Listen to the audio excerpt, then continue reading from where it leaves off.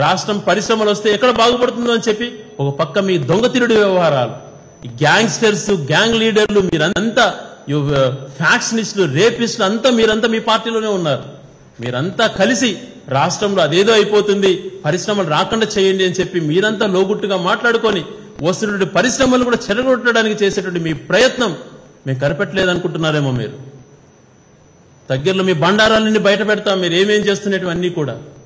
రాష్ట్రం ఎక్కడ బాగుపడుతుందో, జగన్మోహన్ రెడ్డి గారి పీరియడ్ లో ఎక్కడ అభివృద్ధి చెందుతుందో అని దినదినం భయపడుతూ మీ గ్యాంగ్స్టర్స్ అంతా ఒకటయ్యి పరిశ్రమలు ఈ రాష్ట్రానికి రాకూడదు అని చెప్పి నెగిటివ్ పబ్లిసిటీ చేసినటువంటి మీ విధానాన్ని ఏమనాలో అర్థం కావట్లేదు.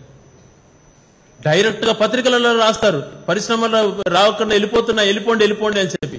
స్వయాన ఆ పరిశ్రమ అధిపతులే చెప్తున్నారు మేమేం ఆలోచన లేదు, రాష్ట్రంలో పెట్టుబడులు పెట్టడానికి మాకు ఉత్సాహంగా ఉందని చెప్పి వాళ్ళు మాట్లాడినా కూడా నెగిటివ్ ఆలోచనతో వీళ్ళు చేసేటువంటి పబ్లిసిటీ ఎంత చీప్ స్థాయికి దిగజారుతుంది. నీకు ఓడిపోయినటువంటి బాధలో నువ్వు చేసినటువంటి పనులు అన్నీ కూడా ఓడిపోతున్నావని తెలిసి రాష్ట్రాన్ని అధోగత పాలు చేసావు. పరిపాలన చేతగాక రాష్ట్రాన్ని సర్వనాశనం చేసావు. ఆఖరికి నీ నీచ రాజకీయాల కోసం తన బాబాయిని కూడా అయినట్టు వివేకానంద రెడ్డి గారిని చంపించావు.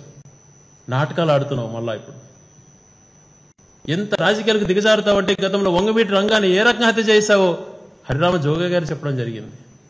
దశరామయ్య ఒక మనవడిని, ఒక విలేకరిని, ఎన్కౌంటర్ విలేకరిని ఏ రకంగా చంపేటువంటిది ఈ రోజు రాష్ట్ర వ్యాప్తంగా చర్చ జరుగుతూనే ఉంటుంది. ఇన్ని అరాచకాలు చేసినట్టు నువ్వు ఈరోజు ఇతరుల పైన మాట్లాడతావా?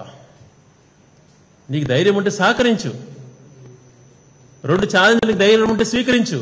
ఒకటి, తెలుగుదేశం బాధితులు శిబిరం పెట్టు. రెండోది, నువ్వు ఎంచుకున్న 10 గ్రామాల లిస్టు ఇవ్వు. మీరు వాళ్ళని మేము వస్తాం, అక్కడ ఎవరు ఏ రకంగా అరాచకాలు చేశారో ప్రజల దగ్గర తేల్చుకుందాం. దమ్ముంటే 2 ఛాలెంజ్లు స్వీకరించే దమ్ముంటే తీసుకోండి.